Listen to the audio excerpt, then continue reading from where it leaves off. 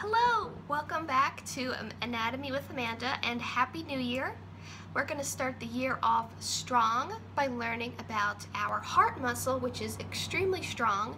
It pumps our blood to the rest of our body 24/7 and it doesn't take any breaks. It can't take any breaks. It is so important that our heart pumps blood to our whole body at every point of the day. So we are going to get into the anatomy of the heart and how blood circulates in the heart. So our heart, we have two parts of our heart. We have the right side and the left side, and both parts of the heart are going to bring blood to different parts of our body, and it's also going to receive blood from different parts of our body. So to begin, we have the superior and inferior vena cava. Think V for vein.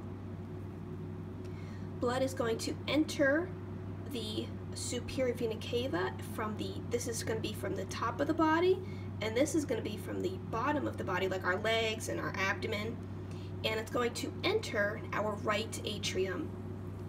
Then it's going to pass through the tricuspid valve. We have tri means 3. It's going to, see, we have 1, 2, 3 cusps. It's going to pass through into the ventricle. And you can see here there is a lot of muscle. So when the heart contracts, the blood is going to be pushed up through the pulmonary valve into the pulmonary artery.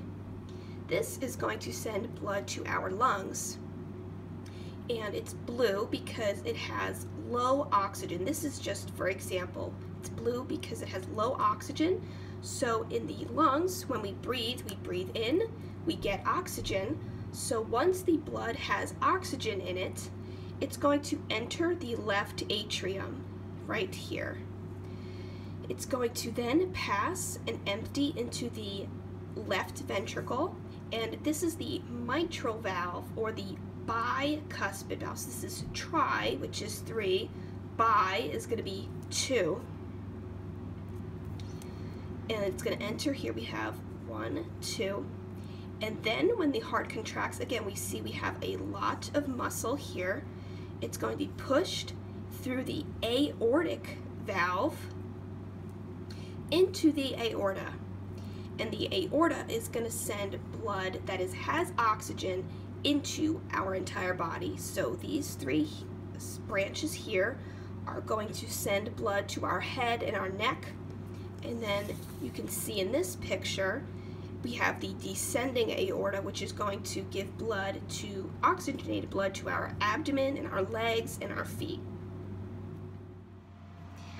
So there are a few more important things to mention about the heart before we wrap this up.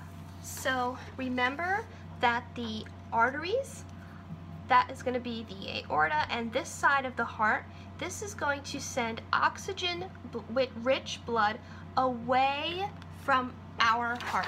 So our heart is going to get that oxygen blood, it's going to send it out to the body. So think arteries away, A and A, arteries send blood away from the heart.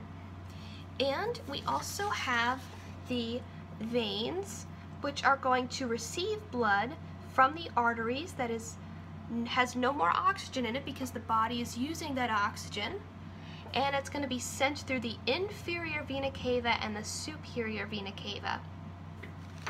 It's also important to mention that our valves, the heart valves, which are between the atriums and the ventricles, they're very important to prevent backflow. So again, remember we have the tricuspid, we have the pulmonary, the aortic, and the mitral valve.